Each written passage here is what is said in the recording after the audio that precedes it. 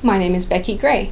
I'd like to tell you about Renesas YR8CSPB demo kit. The YR8CSPB is one of 3 subatomic particle boards made by Renesas that integrates an E8 emulator and a debugger circuit in one small circuit board. There are 3 subatomic particle boards, one for each of the microcontroller families, the R8C, the M16C, and the H8 family.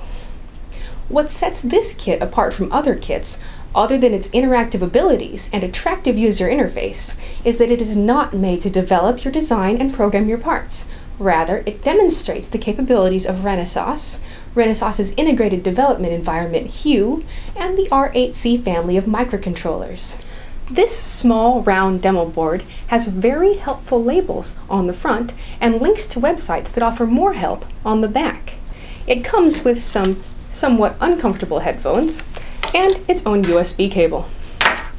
The best thing about this kit is that there is no manual to read before you can use it. All you have to do is let the CD auto run and it will install the software that you need and give you simple instructions to get your system up and running. I found that the installation process went very smoothly, but when I exited and restarted the tutorial, it didn't recognize that I already had Hue installed and proceeded to reinstall it. The subatomic particle board consists of about a dozen modules made of 1 or more videos each. Only one of the modules is mandatory, the hardware and software verification module. This and a few others are interactive with Hue and cannot be fast-forwarded or skipped through. Many modules lack navigation arrows that I feel would be very helpful when problems arise. But overall, the tutorial is designed to be very easy to follow, as long as you don't get ahead of the instructions and just let it set the pace. If you do find that you get lost or stuck, there are helpful troubleshooting options along the way. There are 2 groups of people who will most likely be using this demo kit: design engineers, who want to learn how to use Renesas, and engineering managers, who need to decide if Renesas is right for them.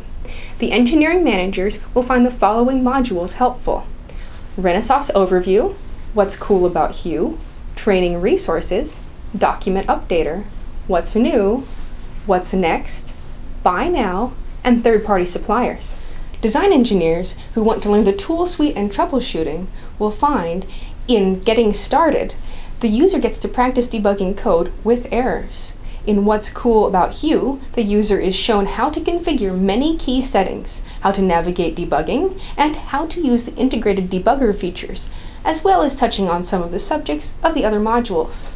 The Performance Analysis module shows click by click how to analyze your code. And the I/O Wizard module introduces the I/O Wizard program, which comes with the kit, and generates code for the configuration bits of inputs, outputs, timers, and interrupts in your project. The Training Resources module contains links to specific training modules on renesasinteractive.com, and the Hue Target Server module describes how the Hue Target Server can be used to automate control of Hue during testing and analysis of your design. Experiencing this tutorial program really gets the creativity flowing and motivates the user to start planning his or her next project.